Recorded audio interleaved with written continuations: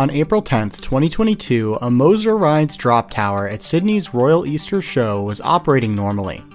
The kids' drop tower was loaded with riders. The Restraint OK light on the control panel illuminated and the ride operator started the ride. The ride began its normal cycle with one rider, a 4-year-old, completely unrestrained, with their harness well above their head. Onlookers shouted to the ride operator to stop the ride. The ride operator pressed the emergency stop button as the ride was beginning to climb, causing it to stop about 2 meters in the air. Onlookers then jumped the fencing around the ride to help the unrestrained rider off the ride. Everyone escaped without injuries, but several failures occurred, resulting in a near miss.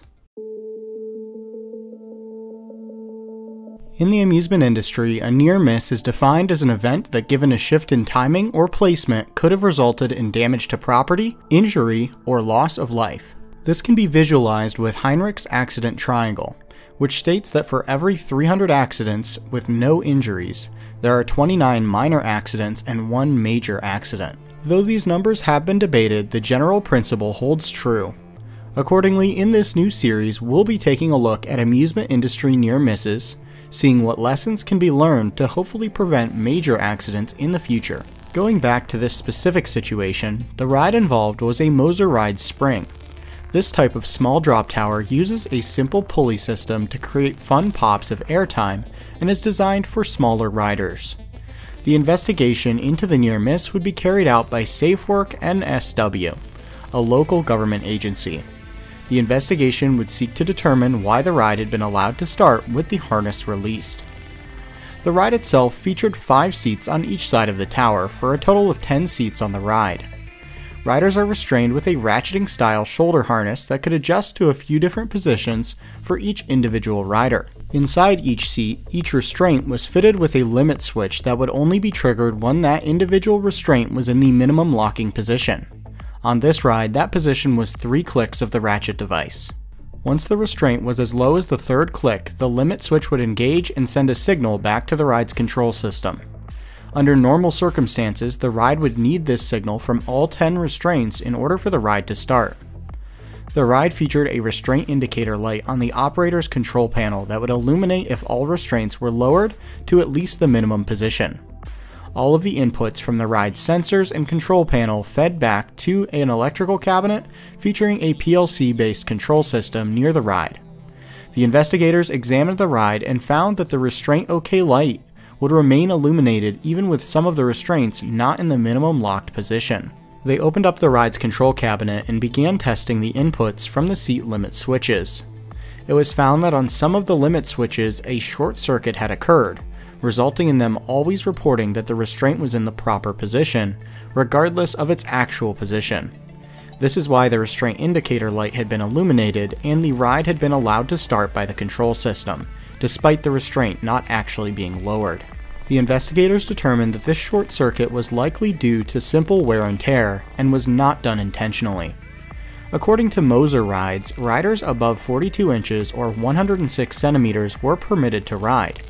Interestingly, Moser Rides released an optional service bulletin in 2006 detailing a modification that could be performed to existing spring rides to allow them to lower their height requirement to 36 inches or about 91 centimeters.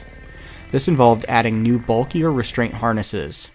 At the time of the incident, this ride had not performed the modification. It's not clear what the ride's height requirement was set to, but it's not uncommon for a 4-year-old rider to be about 42 inches or 106 centimeters, so it is likely that the child was tall enough to ride the unmodified design when operated properly. The focus then moved to the operation of the ride. Why had the ride's operator not noticed that a rider's restraint was completely released?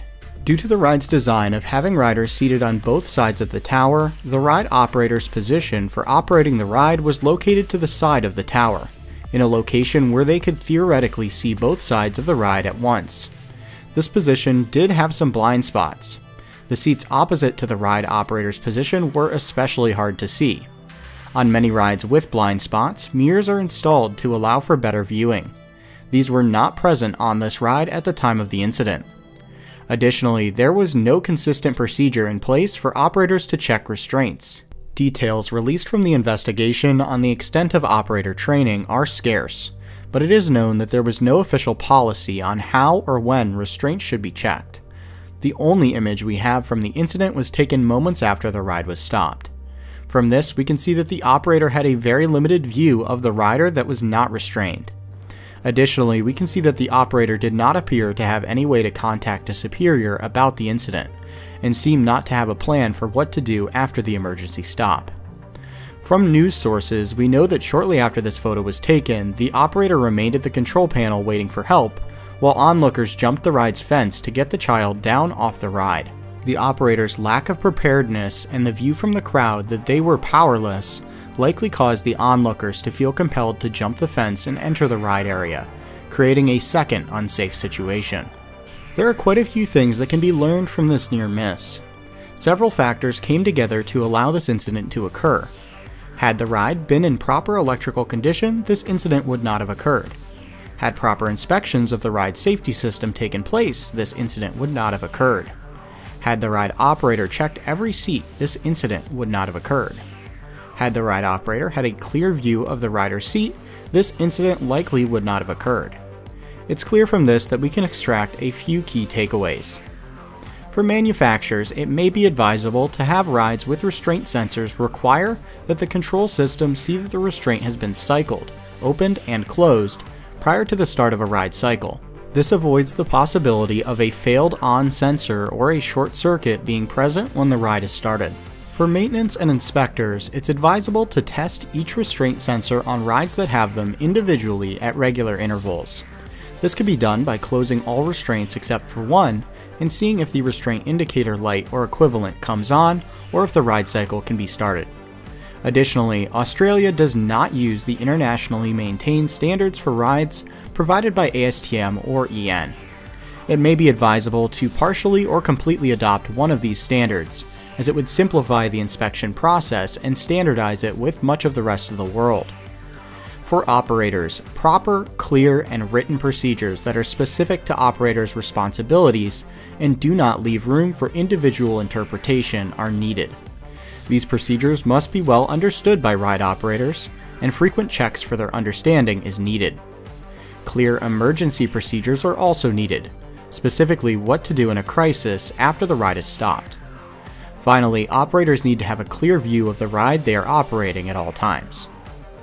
All of these lessons can be applied to many parts of the attractions industry, and hopefully learning from this near miss can help prevent an actual accident in the future.